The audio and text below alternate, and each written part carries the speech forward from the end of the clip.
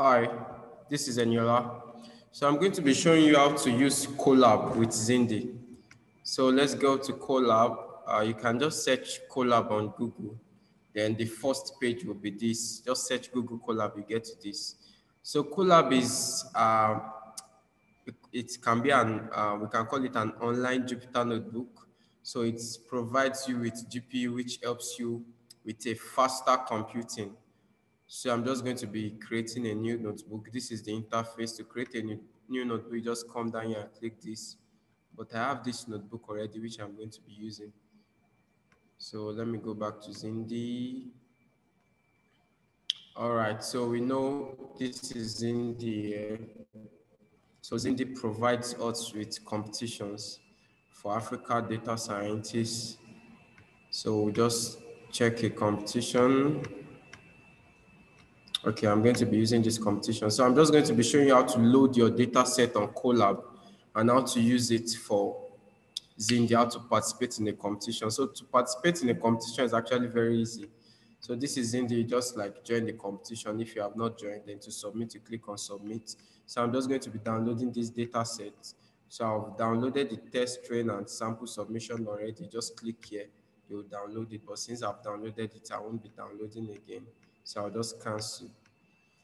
So let's go back to Colab. I prefer working with dark theme actually. So I'm just going to change it to dark. Yes, save. So we see a runtime here. So from runtime, you can change it. So you can decide that, okay, you need the GPU, change it here. So I'll just leave it as none. So this is where your files will be stored. So there are actually different ways to call in your data set in Jupyter in Colab. So like you can decide to host your data on Google Drive and you can just decide to upload it. So if you want to upload your data set, you can just do it manually. Just come down here and upload. I've downloaded the data already. It should be here. Okay, so this is my test. Then where's my train? This is my train. So I'll just upload it manually. So I will upload. So I'm just going to be importing the libraries I'll be using. So in Colab, you don't have to manually install some libraries. For example, pandas and numpy have been installed automatically, sklearn. So I'll just import it, import numpy as np, import pandas as pd. So this is automatically installed for you.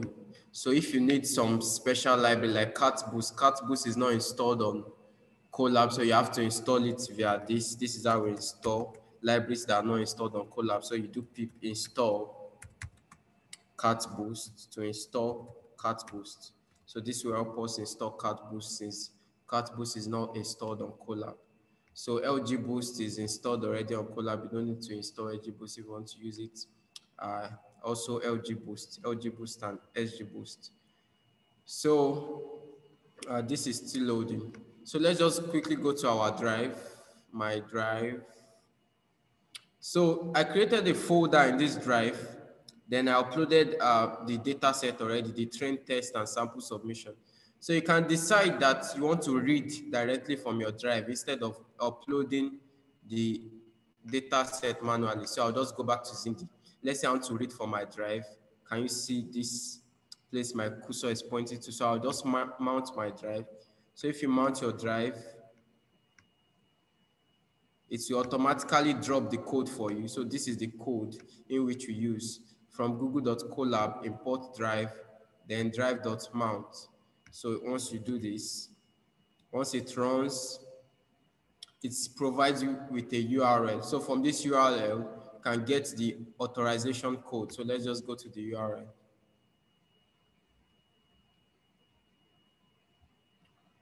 It's loading. All right, so I'm just going to be using the first one. So this is the mail I'm going to be using, since that is where the data set is stored, the drive. Okay, so we allow. Once you allow, you see the code, then we copy the code and paste it back to Zindi here. So once you paste the code here, we are all set. So you copy the code, then come back to Zindi. So I paste it here. Then if I click enter, my drive will be automatically mounted. Yes, so it's loading. So automatically we can see drive here. So my drive is already mounted. So I'll just come down here, come to my drive. So I can remember that I use Zindi with Colab to store it so we can see our data set. So if I just copy the parts, so I can just read it, I'll just say test is equal to pd.read CSV, then paste the part here. So if I run this, I have my test already. So if I call test.add, we'll see my data. So this is the data. So Colabs helps us with all this. Then there's another way in which you can read your data set also without having to mount your drive. So I have the code here. Okay, so to do this, we have to import some libraries. We have to import our requests. So we need the request and we need string I. So I'm just going to run this. Then you need to copy the link. You go to your Google Drive, then you have to copy the link of the data. So let's go back to our drive. Let's go back to our drive. So I'm just going to copy the link. I'm just going to use only train. So I'm just going to share. So once I do share, I'll be able to see the link.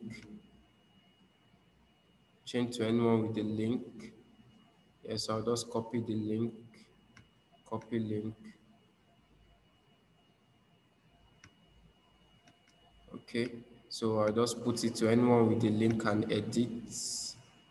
So after that, I'll copy the link. Once the link is copied, go back to Zindi, put the link here, train.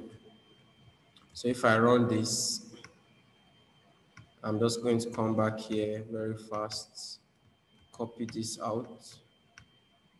So this is the function that is going to be helping us read automatically from our drive. So with this function, anytime your Colab shuts down, you don't need to come here to come and upload your data set again. So with this function, you just need to read directly from Colab and your data set is here. So once we run this, so since I've copied the link for the train here, so I'll just say train is equal to, then this is the, so I'll just say read underscore CSV. Then I'll put the path. This is the path train. So if I copy this, then put it here. If I run this and call my train, so if it's check train.add, you can see automatically we see the data set. So this actually helps you. So once your notebook shuts down, you don't have to upload your data set again. Automatically, you just run this line of code, then you find your data. So this is actually very helpful. So Colabs helps you with computing power. You don't need to start installing some libraries manually and like faster computation. So once you are done with your computing, you can just export your result to CSV. So for example, I can decide to take this train. So let's say this is my result. I can decide to say train.to.csv. So if I say to CSV, I can decide to put it in my drive or I just upload it to this folder. So I'll just say, let me call it uploaded.csv. So once I do this, it will show down here. If I refresh, we refresh with this. So you can easily download this. Once you download it, you can go to your Zindi. If you need to submit, if that's your result, you can just go to Zindi, then you submit it. So this is where you submit. So I hope this actually helps you. Thank you for your time.